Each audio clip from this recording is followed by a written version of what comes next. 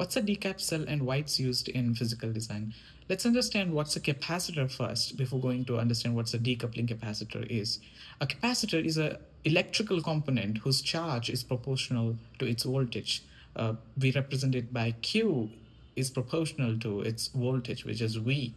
So we introduce a constant saying Q is equal to C times V, where C becomes the capacitance of the capacitor. In other words, what we are saying is a capacitor can store charge. And when we are saying the charge is proportional to its voltage, we are also saying that capacitor doesn't like the voltage change, right?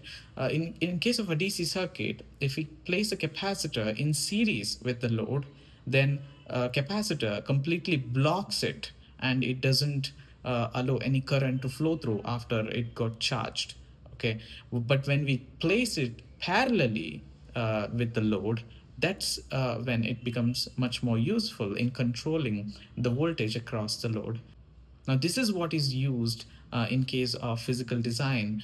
They want to use it as reservoir of charges, and they don't want any fluctuations of supply voltage to happen. And it's very sensitive in case of physical design that voltage fluctuations can happen. Any types of cells can switch at any time, which can increase the demand of instantaneous current, which can drop the voltage, which is the supply voltage, which can cause two different things called voltage droop and ground bounce, which means the voltage, supply voltage, can go below the reference level, and it can even the ground level can come up, which could cause even ground bounce, which can lead to chip failures, complete chip failures. And decoupling capacitors solve this problem by supplying instantaneous high demand current, and they stabilize the voltage. And this is why it's very crucial to have decoupling capacitors everywhere in your design.